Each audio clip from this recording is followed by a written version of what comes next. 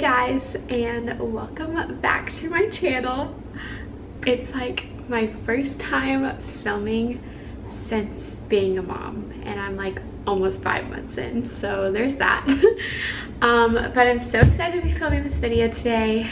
I am convincing myself that it is like 40 degrees outside when it's really like 100. So here I am in a crew neck, but I thought we could have like a little bit of a cozy vibe for this chat because it's a little bit of a heavy one, but it's one that I really feel like I want to talk to you guys about, and something that I recently walked through and processed through and didn't really expect all at the same time.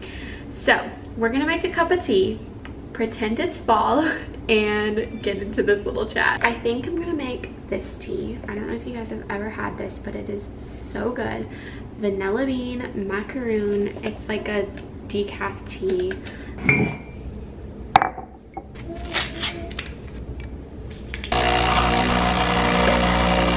Okay guys, so we have our tea, and I have my notebook full of the things that I just wanted to chat with you guys about, things I experienced in really like the first 2 weeks after birth, that I just really didn't expect to experience.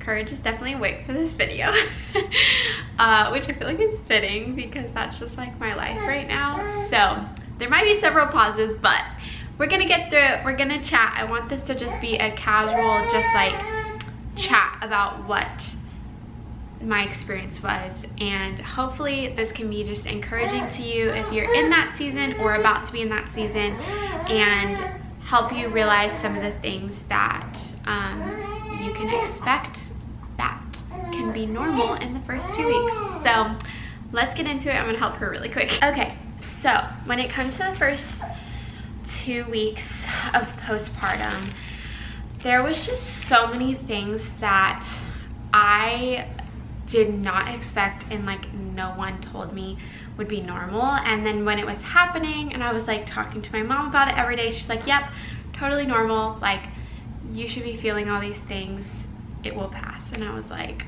what? Like I just did not expect to have all these emotions. You're so excited about this new life that you've brought in, which like as you should be. It's so exciting and so beautiful, and you're just getting to know your baby, which is so special.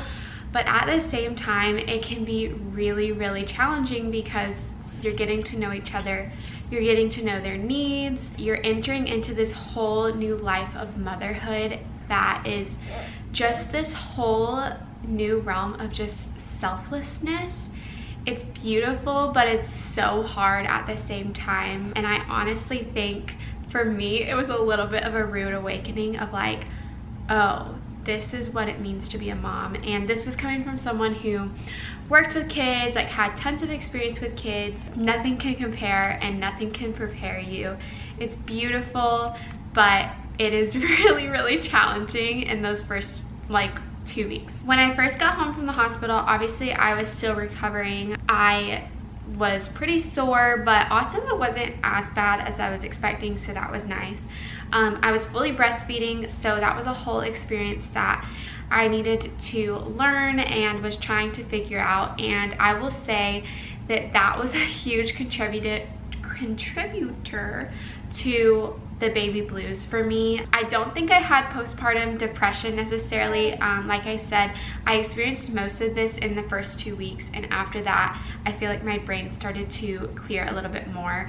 I know that's not everyone's experience, but I think in that moment I was kind of like, am I going to experience postpartum depression? This is what it feels like. My emotions are crazy. And so I didn't expect that, and I also like didn't really know what the baby blues were and the emotions that came with it. So as I was saying, breastfeeding I believe was a big contributor to my baby blues because Courage, my daughter, was struggling to latch. She was struggling to figure everything out, and I also, being a new mom, didn't know what I was doing. So there was a huge concern about is she getting enough milk? And I'm having trouble with every feeding to get her to feed right and latch right, and she would feed on one side and not the other. It was just a whole thing. The first thing I would say is if you're breastfeeding and you're on the struggle bus, it's totally normal. You guys are figuring each other out, and you will get into a routine of breastfeeding. You'll get used to it, your baby will get used to it, and really, like, I wish I could just go back and tell myself, it's gonna be okay, like, she's okay, she's eating fine. You will know if she's not. And that was one of the things that my mom kept telling me. She was like, if she's hungry, she is going to let you know, and there will be no question about it. And so that was something that really got me over that hurdle. I would just tell myself, okay, if she may not have had the best feeding, but if she's hungry, I will know. When I first got home, I had a lot of help. I didn't really know what I would want. I didn't know if I'd want people to be at my house or not. I'm typically a people person, and so I kind of was expecting that I would want people around, and that was definitely true for me. It was so helpful to have my mom in the house, and she was taking care of the dishes, she was doing the laundry. Every time Courage would spit up or have dirty clothes, she was taking it and cleaning it and keeping my house organized, and all I had to do was focus on her, and that was the biggest blessing ever. Moms are literally amazing and so helpful, and so I think I set that expectation before, like, hey, these are the things I think I'm gonna need help in, and those were the areas that I got help in, and it was just such a blessing to us. And then my mom had to go back to Georgia. We live in Tennessee, and that was really when things set in for me. It was exciting, but also a little bit terrifying, thinking about how am I going to take on all of these household duties and look after her. It seemed impossible at the time, and I just told Andrew, I'm gonna need your help in these areas. I'm gonna need help unloading the dishwasher and putting some laundry in and getting all those things done. And so I think the biggest thing for us during that time was clear communication. But with Andrew's parents leaving and my mom leaving, I definitely spiraled emotionally, and this is when I needed like 24/7 comfort. I can't tell you the amount of times that I would walk into Andrew's studio or walk into the room Andrew was in, and I would just hug him and start crying. Juno decided to come join the video. Honestly, I could not tell him why I was crying. It was just such an overwhelming feeling. I remember thinking, like, am I going to be okay? And Andrew did everything that he could to just comfort me and reassure me that, like, my emotions were really heightened, and most of the time it would be around like breastfeeding or the lack of sleep that I was getting, and Andrew would just kind of like take control of the situation, take courage from me, encourage me that, you know, from his perspective, she was fine, I could get some rest, like everything was gonna be okay. And I just needed him to tell me that in the moment. I just needed him to tell me it was gonna be okay, and I just believed him. So if you experience that in your first 2 weeks, just know that it is totally normal to feel those feelings. It's totally normal to cry multiple times a day and not know why you're crying, and it doesn't mean that you are doing anything wrong. You are experiencing something incredibly challenging for the very first time, and it is so normal to have those feelings. And I wish I would have known that that was normal and that I was going to feel those feelings of sadness and just not really knowing where it was coming from. I called my mom pretty much like 20 times a day, it felt like, just crying and being like, I can't figure this out, I don't know what to do, like, am I gonna feel like this forever? And she was just like, nope, you're not gonna feel like this forever, just give it a few weeks, you've got to get into this routine of life with your baby now, and you've got to get to know her. Like, really, she's a stranger to you. She's your daughter, but at this point you don't know her, and your love is growing for her, and you're just learning what it is to be a mom. Another thing that I did not expect to feel and had a lot of guilt around was the mourning that I felt for my life before having my baby. It's even hard to say out loud now because you love your baby so much. Like, you obviously wouldn't actually want to go back to your life before your baby, but there's this feeling that can come over you, or at least came over me, where I felt like overwhelmed by the fact that I now had this life that I was responsible for the rest of my life.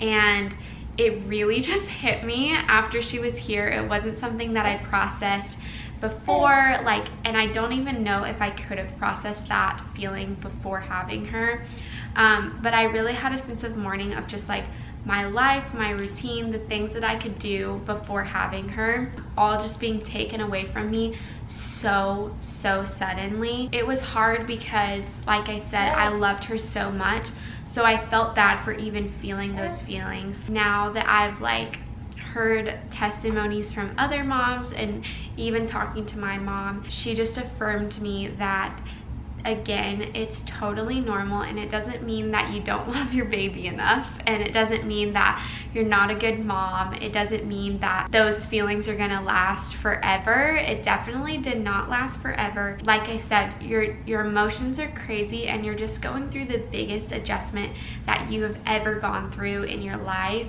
and being a mom is really the most selfless thing that you will ever take on, so of course it's gonna be a huge adjustment. With that being said, one thing that really helped me with this was picking one thing that I could do before having Courage and allowing myself to do that. For me, that was getting out of the house at least once a day, even if it was just for 10 or 15 minutes.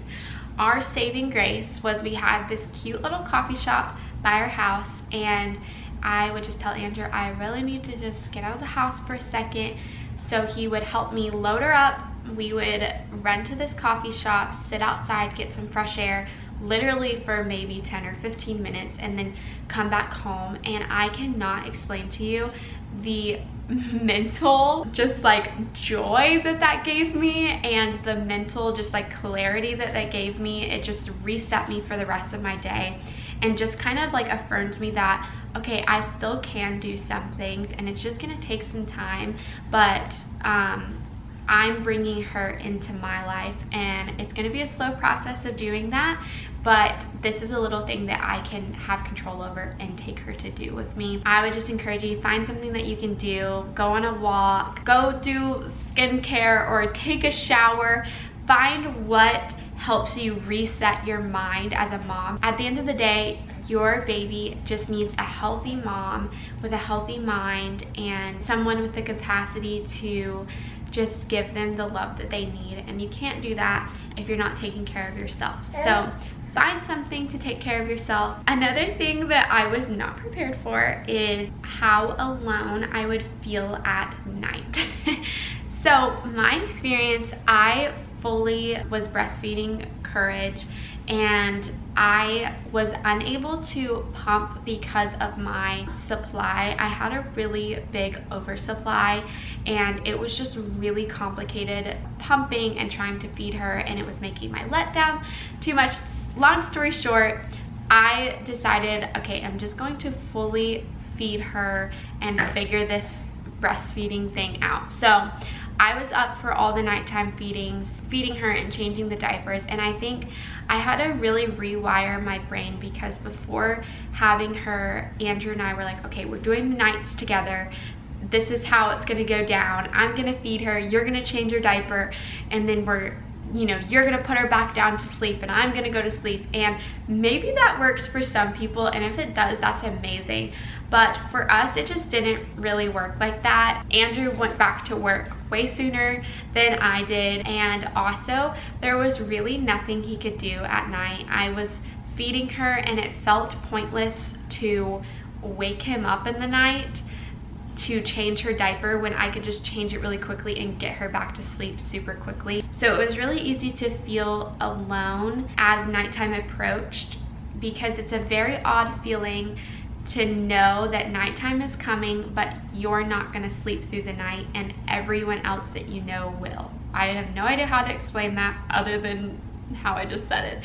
It's just a really weird feeling. And luckily, again, my mom, shout out to my mom, she has just been a huge blessing in this season. But my mom warned me about this. This is the one thing that I was expecting before I had her.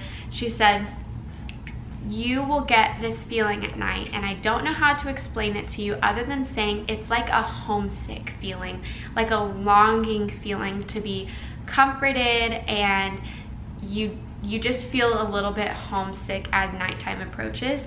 And I definitely felt that so much. And the one thing that really helped me was in the middle of the night, number one, I would allow myself to have one snack.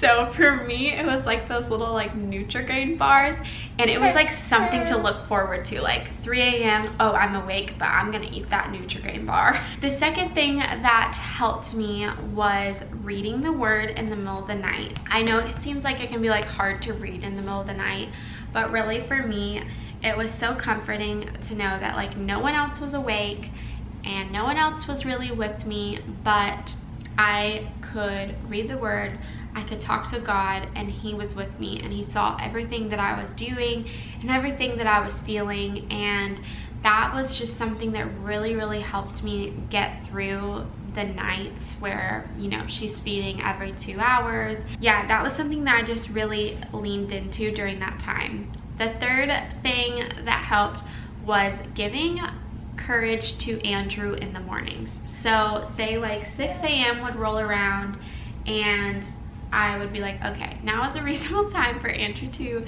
get up. And most mornings he would kind of like take over for like those 2 hours and just let me sleep, and he would take courage into the living room, get up with her, play with her, and then bring her back in to eat when it was time to eat. And that would help me so much with getting up for the day. I felt like I got a little bit of time to just like not hear every noise she made, and just get some actual like good rest. Okay, if it looks a little bit different, my camera died, but that's okay because we're wrapping up anyways.